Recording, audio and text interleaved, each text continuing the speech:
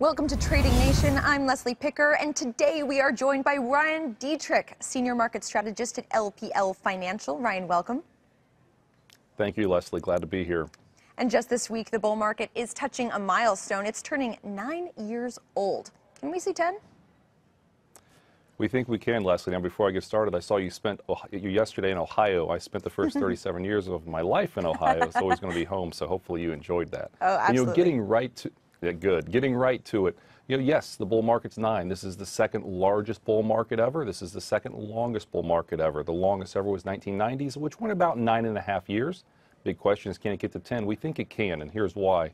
In our opinion, bull markets do not die of old age. They die of excesses, whether it be overspending, over leverage, overconfidence. We look at these things, we simply aren't seeing the same level of overs or excesses that we've seen in the past at major market peaks, economic peaks. We think we could be here in 1 year, and the economic cycle will still be growing, and we can still have a bull market on our hands. What pushes the market to the upside from here, though? Because when we think about different catalysts that could move the market to the upside, tax reform, is something like that priced into the market? When you look at what's going on in Washington and around the globe, what are some of the factors that can continue to churn this market upward?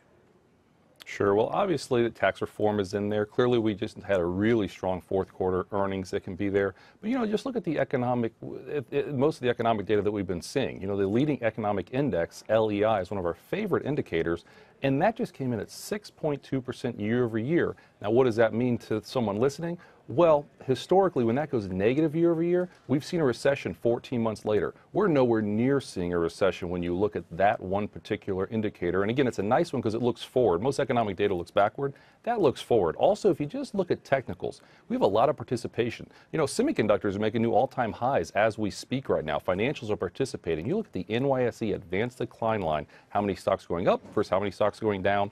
We see really broad participation. Yes, we just had a 10% correction in 9 days and some volatility. Obviously, we're aware there could be more volatility as economic cycle ages. But there's a really good underpinning with the economics.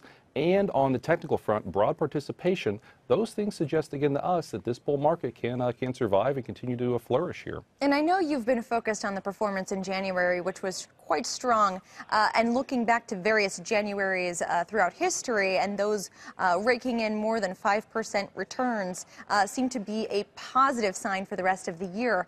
Is that something that you are focused on and think bodes well for the remainder of 2018?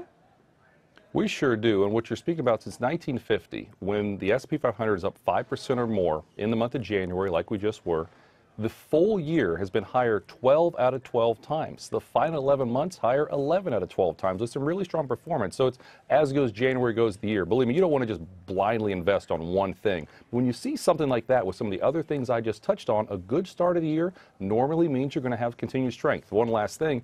February historically is one of the weakest months we see on average. We just had a pullback in February. March and April, two of the stronger months. Then we get into sell and may go away. Nonetheless, the pullback in February wasn't very surprising to us. And all in all, that good start to a year very well could mean potentially double-digit gains when we're all said and done. And that's what we're looking for here at LPL Research this year. Now, a lot of market participants look at this year and look at the potential for a rising interest rate environment and say, all of that, excitement that we've seen over the last 8-9 years or so could be dissipating this year because the Fed is starting to wind back its program and there will be less liquidity in the market. Is that something that you're concerned about as a 2018 issue, or something that you think could take effect more into the future?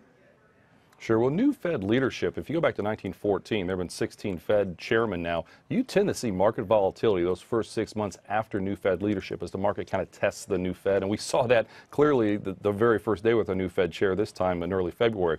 But think about this. We went back 50 years and we found 23 periods of higher rate environments. What do we mean by that? The 10-year yield was going higher. S&P 500 went higher 19 of those times. So just to blindly say higher rates do not equal a bullish stock market or they don't go together, they do. Historically, they tend to trend together until you get to about 5% on the 10-year yield. And that's when you kind of see a divergence. But lower yields starting to go higher along with the stock market, that's perfectly normal when you go back in history, and we think we're, again, right there this year. Is inflation a concern of yours, though? Because oftentimes those two things go hand in hand, and people sometimes begin to question, the Fed's ability to kind of get out in front of that inflation. I know that's a lot of the concerns in steel country, where people were looking at the potential for these tariffs to increase some of the inputs into the industrial companies that are, looking into this and looking to see how their margins will be affected. Is inflation something that's on your radar as you factor in the length of the bull market? Sure, absolutely. When we started this year, we said inflation was one of our biggest worries because you have more inflation than expected. And as you said, there are some potential reasons we could have more inflation. At the same time, though, the core PCE, that's the Fed's favorite measure of inflation, it still came in at, 1.6%, I believe, last month, nowhere near the 2% Fed target. So, yes, there's inflation coming in. You look at industrial metals, there's other areas that show it, but we're still not anywhere near worrisome areas. And the last thing I'll say, wage growth came in at 2.9% recently. Everyone got very worried about that. Historically speaking, wage growth has to crack 4% before you tend to see the economy kind of bubble up and then start to go into a recession. We're clearly nowhere near 4% wage growth. So we still think inflation can come in, but the economy can handle it with the really strong earnings and underlying positive fundamental pinnings. And that can just be perfectly normal. And this cycle can continue to go at least one more year, maybe even further. All right, some words of optimism. My thanks to Ryan Detrick of LPL Financial, and thank you for watching Trading Nation. I'm Leslie Picker. We'll see you next time.